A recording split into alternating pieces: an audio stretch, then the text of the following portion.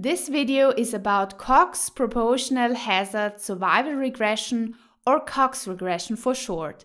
So let's start right away with the first question. What is Cox Regression? Cox Regression is used in survival analysis to determine the influence of different variables on survival time. This is done with the Cox Proportional Hazards model. So what exactly is survival time analysis? In survival time analysis, the survival times of subjects are measured and a survival curve is plotted. Usually the subjects have some kind of disease. The survival curve then shows how many of the subjects remain alive over time. The time considered does not have anything to do with the survival time. Nevertheless, one speaks of the survival time and the survival time analysis. Generalized, we can say, in survival time analysis, a variable is considered that has a start time and when a certain event occurs, an end time. The time between the start time and the event is considered in the survival time analysis. The time can be measured, for example, in days, weeks, or months. Now, of course, there is the big problem that a study has limited resources.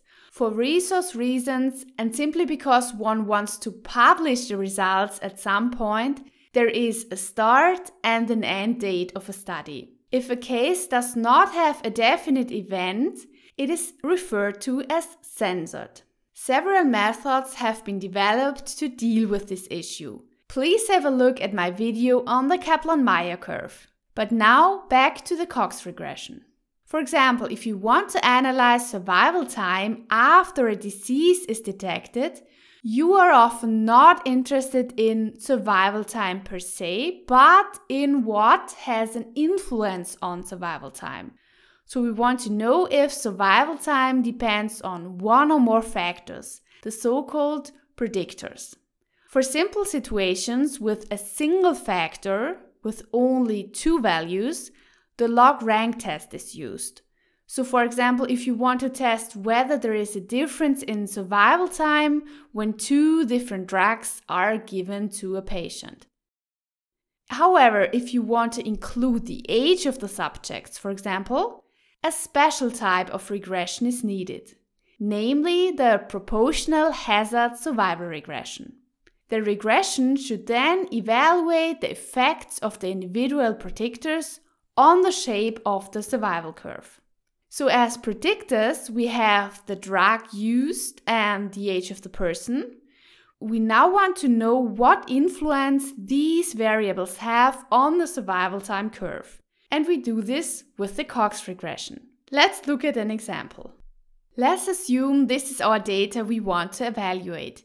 Each row describes a patient with the corresponding disease. The time indicates when the event or death occurred. Here we have the data which drug was used, and here we have the age of the people. In the first step, we must now calculate the Cox regression, which we do online with DataTab. Then we go through how to interpret the results. To calculate the Cox Proportional Hazard Survival Regression, we simply go to datatab.net and copy our data into this table. Just copy and paste as in Excel. Now we click on Survival Analysis. Under this tab, depending on which variables you click on, different methods of survival analysis will be calculated. If you only click on the time and the status, the Kaplan-Meier curve will be displayed. If you click on the drug, you will get the log rank test. And if you click on the age, you will get the Cox regression. Here below you get the results. Let's have a closer look at it. The first column contains the names of the variables. The first row indicates the variable drug and the second row indicates the age.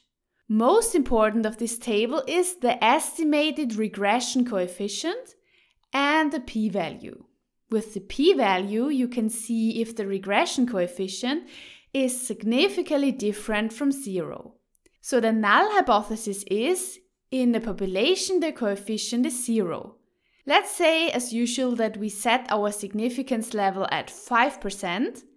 Then for p-values less than 5% or 0.05, the null hypothesis is rejected and the coefficient is significantly different from 0. In the case of drug, the p-value is less than 0.05 and therefore we have a significant difference from 0. In the case of age, we get a p-value of 0.221, which is greater than 0.05. Therefore, in this case, the null hypothesis is not rejected, and we assume from this data that age has no significant effect on the survival curve. I hope you enjoyed the video and see you next time.